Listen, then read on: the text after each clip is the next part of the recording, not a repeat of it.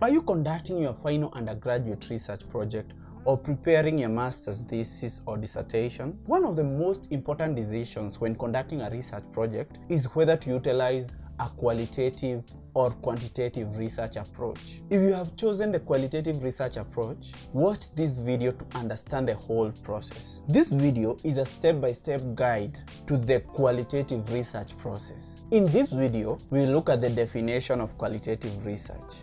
We will also look at the 6 main steps in conducting qualitative research, which include developing ideas, conducting a literature review, choosing a research design, data collection, data analysis, and dissemination. Let's start with definition. Qualitative research has become one of the most prominent research approaches. Qualitative research adds contextual and human elements to the research process. Qualitative research involves collecting and analyzing non-numerical data such as text, audio, or video to understand the specific groups, opinions, concepts, and experiences. Qualitative research can therefore be used to deeply understand a specific issue. So, what's the first step of the qualitative research process? Step 1, coming up with research ideas. The first step in qualitative research is coming up with research ideas. Normally, it will be easier to develop qualitative research ideas than quantitative ones. This is because a small number of participants can be included in qualitative research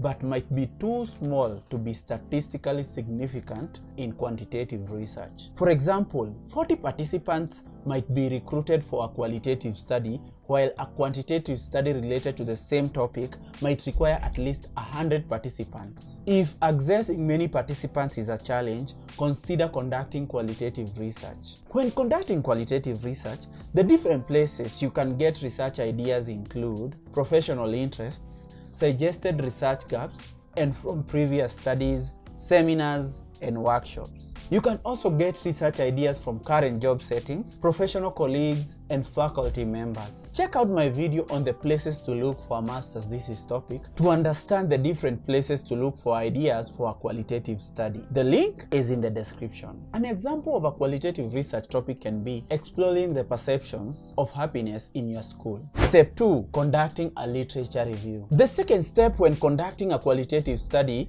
is developing a literature review. The literature review will make you knowledgeable of the topic of study. After conducting the literature review, you will know the different concepts related to your study and the theoretical approaches previously taken to explore your research topic. A literature review will also motivate your new research by identifying research gaps suggested or observable from previous scholarly studies. The main steps in a literature review include finding keywords related to your topic.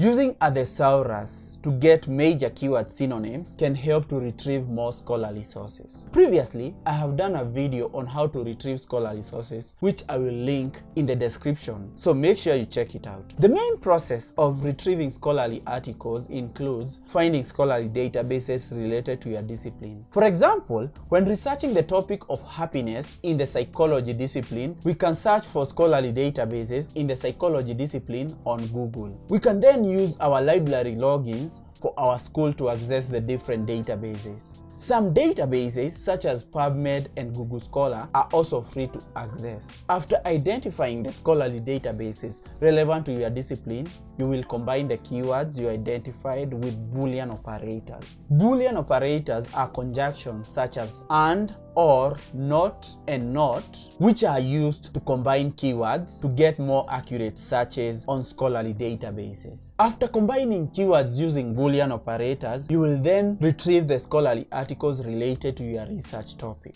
For example, happiness in our case study. At this stage, you should retrieve as many scholarly articles as possible. After retrieving scholarly articles, the next step will be to import such articles to a reference management tool such as Zotero. A reference management tool will help you to annotate, cite, and reference all your sources effectively. I have also done a video on how to use Zotero, so make sure you check it out through the link in the description. After going through all the scholarly articles, you will synthesize and combine the different perspectives from scholarly articles to develop your literature review. Eventually, your literature review will identify the major concepts related to your research topic and identify the motivation of your new research. Before we move to the third step of qualitative research, I would like to interrupt this video to tell you about my free service. I am offering free consultation for any issue related to qualitative research. All you have to do is to click the link in the description and book a free consultation session. Thank you, and let's get back to the video. Step 3. Choosing a research design. There are 5 common qualitative research approaches, which include historical study, phenomenology, grounded theory, ethnography, and case study. Let's first look at historical study. The historical study qualitative approach will be the best choice if your research topic relates to an extensive past examination, including events, documents, and people. The main purpose of a historical study is to connect the future and the present based on research conducted in the past. The historical model heavily relies on adequate historical documents and interview sources. The use of primary sources is important when utilizing the historical study approach. Validating data accuracy is also important in the historical study qualitative approach. The next approach to qualitative research is phenomenology. The phenomenological qualitative approach involves a researcher gathering information to explain how individuals experience a certain phenomenon. Phenomenological approach to qualitative research also examines how individuals feel about specific phenomenon. For example, if you set up a study to explore the perception of happiness in your school, this would be a phenomenological study. The phenomenological approach to qualitative study recognizes that there is no single objective reality, with every person experiencing life differently. The outcomes of a phenomenological study are derived from the participant's point of view. A researcher might also decide to derive the main things surrounding the phenomena under study. The next approach to qualitative research is the grounded theory. The grounded theory is a common approach to qualitative research. The main purpose of the grounded theory approach is to develop a theory surrounding a social issue. The grounded theory approach seeks to define how people deal with problems and identify the problems in the social scene. The initial research question will be progressively refined and reformed as more information is gathered on a particular topic. In this regard, research participants help to shape the grounded theory. The next approach to qualitative research is ethnography. Ethnography is a qualitative study that involves studying a specific cultural grouping. Researchers utilizing the ethnography study approach will immerse themselves in the given culture they are researching. In ethnographic studies, qualitative data is gathered through interaction with participants from a given culture and observation. When utilizing the ethnographic study approach, the qualitative researcher will present the information from the perspective of the study participants. The main goal of the ethnographic study is to understand the research participants' culture. The next common qualitative study approach is the case study. The case study approach can be used to examine an institution, community, group, or person. When conducting a case study, a researcher may draw upon multiple data sources such as interviews, documents, and observations. All the participants chosen in a given case study should have a unifying factor such as directly connecting with the subject being studied or the research question. For example, a researcher might conduct a case study to investigate the culture of a given organization. In such a scenario, all the research participants will be the members of the organization being studied. After collecting data, the researcher will analyze the data to identify the prominent or common themes. Step 4. Data collection. The fourth main step in the qualitative research process is collecting data. The common data collection methods preferred by qualitative researchers include interviews, surveys, also referred to as questionnaires, observation, focus groups, and records, also referred to as archival reviews. Let's look at surveys or questionnaires. Surveys or questionnaires are among the most common qualitative data collection approaches. Most qualitative researchers will rely on open-ended questions. Open-ended questions are questions that do not have specific answers, but consider the creative responses of the participants. For example, asking a participant in a study what their experience visiting the zoo is a good example of an open-ended question. In open-ended questions, every participant will have a different answer to the questions provided. For example, in our case, every research participant will have a different experience visiting the zoo. Interviews.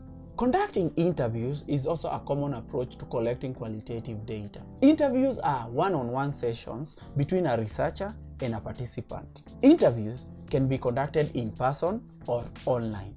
Compared to administering questionnaires, interviews provide a more personal way for researchers to collect data. Most qualitative researchers prefer interviews because interviews offer a personal touch with research participants. However, interviews can be more time-consuming, which is one of their main limitations. Focus groups. Another common method of collecting qualitative data is the use of focus groups. Focus groups include having an open discussion with a group of research participants. Focus groups can include 5 or more participants who will discuss various topics openly. Most qualitative researchers record audio during focus groups, which are then transcribed. One of the limitations of focus groups is that other participant responses might influence one participant's answer. This is a common occurrence referred to as the halo effect, in which responses provided by the first participant will influence the responses that the rest of the participants provide in a given focus group. Observations. Another approach to collecting qualitative data is through observations. The observation method of collecting qualitative data is important, especially in the ethnographic approach to qualitative research. The observation approach to collecting qualitative data allows a researcher to observe participants in their natural environment. For example, a researcher investigating an organization's culture can rely on observation method of data collection. This would involve the researcher observing all the stakeholders in a given organization, including employees, managers, and the executive leadership in their natural work environment. Reviewing records or archives. Reviewing archives or records is also a common approach to qualitative research. This approach is used to collect secondary data. This means that a researcher will focus on data that other people have already collected. For example, audio recordings, videos, images, books, blogs, and any other credible source of information. Reviewing records or archives data collection method can be quite useful when studying a historical topic through the qualitative approach. For example, when conducting a study to determine the reaction of a country to a given event, the reviewing record approach can be used as the main qualitative data collection approach. Most of the data collection methods in qualitative research allow the researcher to collect primary data. Primary data is the data collected directly from the source. For example, if you conduct an interview, you will collect primary data from research participants. The only qualitative data collection method that collects secondary data is the archival review or relying on past records of an event. Secondary data involves reviewing the data that has already been collected by another person. For example, secondary data can include information provided on a government website. Step 5. Data analysis. The fifth step of conducting qualitative research is analyzing the data collected in the data collection phase. There are 6 most common qualitative data analysis techniques, including narrative analysis, qualitative content analysis, discourse analysis, grounded theory, thematic analysis, and interpretative phenomenological analysis, IPA. Let's briefly look at each data collection method. Narrative analysis. The narrative analysis approach to qualitative data analysis includes listening to people telling stories and analyzing their stories. Since every research participant will have a subjective view of the world, listening to their stories and analyzing their narrative can go a long way in collecting in-depth qualitative data. One of the main shortcomings of the narrative analysis approach to analyzing qualitative data is that it's time-consuming. The issue of research bias is also prevalent in narrative analysis. Qualitative content analysis. Qualitative content analysis is also one of the most common approaches to qualitative data analysis. Content analysis simply means evaluating the patterns within content pieces, such as a collection of historical recordings of political speeches. Applying the content analysis approach, a researcher can identify the frequency with which an idea is shared. For example, a researcher can analyze the frequency of the mention of the word love on Twitter in the month of February and compare it to other months of the year. Content analysis will also involve coming up with patterns to develop deeper interpretations. Content analysis can be time-consuming and contribute to losing important details during the analysis process. Discourse analysis.